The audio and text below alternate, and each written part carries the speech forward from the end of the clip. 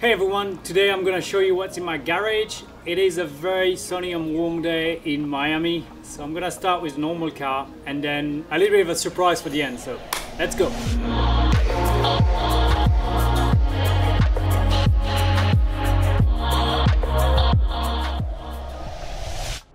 Right, so this is my Honda HPD Ridgeline. It's got rim color, car color, a different exhaust. That's why it's called HPD, Honda Performance Development. I'm a Honda driver in IndyCar. So I picked up the Ridgeline because I can go kite surfing, cycling, whatever, put everything in the back of the truck. I've got 4 doors, so I can put my 3 kids on the back door. It's got a decent engine, it's got good tires, and it's a very, very convenient car for Miami. If you want to buy a TV, bring your kite surf, bring anything, just use it. It's made to go in the sand, it's made to go off-road, and as I say, it's got the HPD look with the different color, different rims, and different exhaust. This is more Marion's car. It's a Honda Pilot. There's a lot of seat inside, 2 at the front, 2 in the middle, and 3 at the back. Because we've got 3 kids and they've got friends, we need that to carry them over. But it's a really good car. It's got few nice options like the cooling seat. You know, in Europe with the heating seat in the winter, here you do want the cooling seat for the summer. We designed it ourselves, and that's the beauty of being a Honda driver. You know, you design, you choose the color, you choose the option, you choose the rim. Mario loves it. I try to steal it from her when I can because it's a pretty good car, and I don't have the cooling seat in the Ridgeline. That's our everyday's car. The best one is yet to come.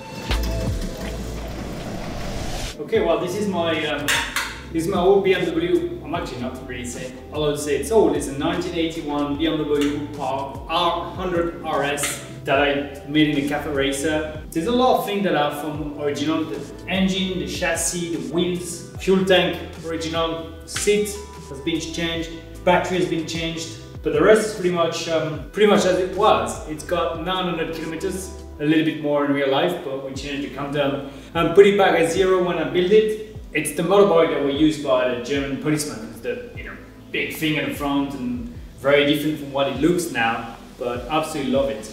It rides well. In Miami it's great. Just a cool bike to have. Look at that, it's got a flat twin, meaning there's one cylinder coming flat on that side, another one on the other side. The carburetor, we went very simplistic on the handlebar. I just have a kill switch, GPS on my mobile phone, the speedometer, and we've got the choke here to start it when it's cold, indicator, the couple of lights, and on the other side you get the other flat swing. Look, one on this side and the other one on that side with the carburetor. We changed a little bit the rear end with the cafe racer style, but pretty much everything of the rest is original, even the light. It's from what it was back in the days. Definitely that engine is a beautiful piece. Okay, now turn to my bike. Well, that's one of them. That's a fast one. That's a time trial bike. It's a TT bike, so obviously it's got a big zip wheel, 808 or 858, sorry, new 858. It's got a big gear, power meter on the pedals, time trial position, so you go really tucked in when you ride it, and you go super fast. I mean 36, 37 kilometers average when you go out on the ride. You can't really stay long on it. It's not very comfortable, but it goes fast. Got my helmet made by Ikoi with the Phoenix logo. Even on the sunnies you can see the Phoenix logo there. Absolutely stunning.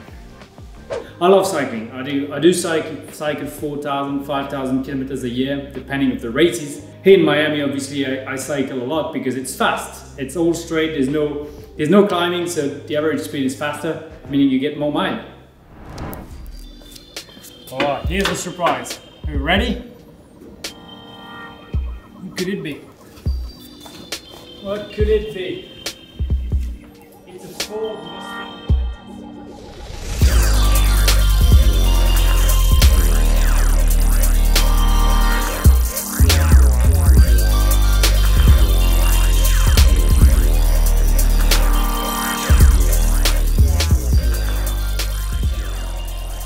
That's a Ford Mustang, 1966 Ford Mustang. Everything is from original. The color is original, the rims are original. It's a 289 engine, a little bit boosted, about 400 horsepower. The convertible roof is automatic.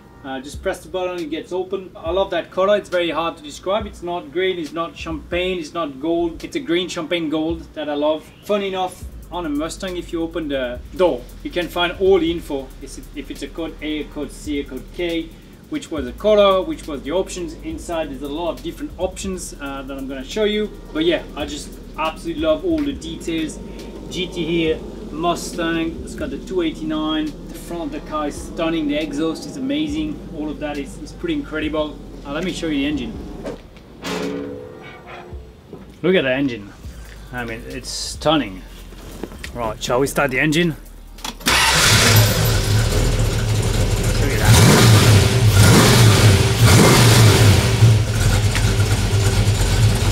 I love it. So welcome inside the Mustang. We got seatbelt, but in the 60s there weren't seatbelt in cars, so you actually don't have to wear it. We've got manual gearbox. It's a 4-gear manual gearbox. Look at that steering wheel. I mean, it's awesome. That car's got the rally option. The rally option meant you had the time of the day and the rev counter. So we've got the rev here, got the fuel, got the oil, got the speedometer, got the battery, the water temp.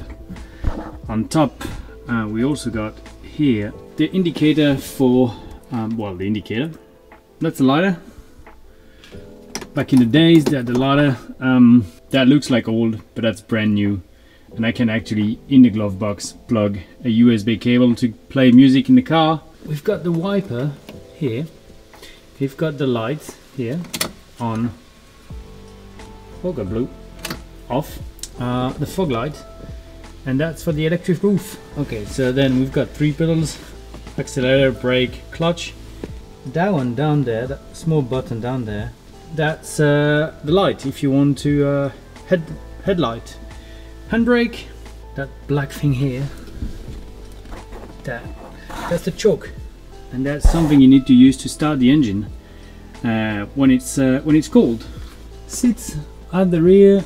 Also, that was another option, that letter with the Mustang sign. Beautiful details there. That button right here is to set up your mirror, your external mirror, and there's only one on the left hand side and nothing on the right hand side. We talked about the convertible roof. Look at that. All electric, 1966, and all electric convertible roof. Here we go. Just have to go and ride it or drive it. Okay, I guess so the question is, why a Mustang? Is it the American dream? Did I buy it when I get to Miami? No, I had it in Switzerland, and the story is that in 2018 I was on a fly with a friend of mine in California going to Los Angeles, and we get to the airport and tells me, okay, just take a Uber, I've got an old car, I'm not sure it's gonna start. I said, no, don't worry, I'll come with you. So we go, and he's got a Mustang, and we drove in California, and I love it, and the first thing I say, I need one. I went back to Switzerland, did some research and found that one. So that one has got 3 owners only. The first one in Boston, bought it in 1965 for $3,850 and something dollars. The one in Switzerland, and then me that bought it in Switzerland, drive it in Geneva for 3 years, and then actually took it over back in the States. So the Mustang is back home in the USA. The kids love it, they go behind, we just drive it and have a different feel of the road. It's just, everything is just different. All right, enough talking, let's go driving.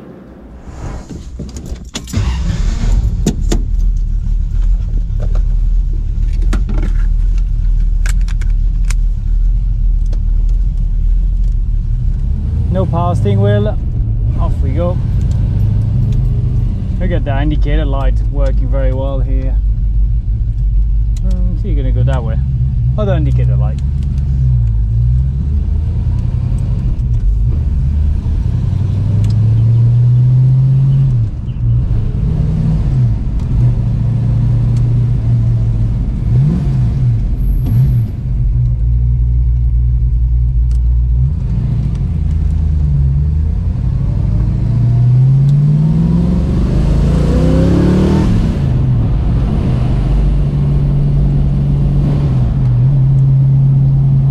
Sound, V8 engine, 289-inch cubic.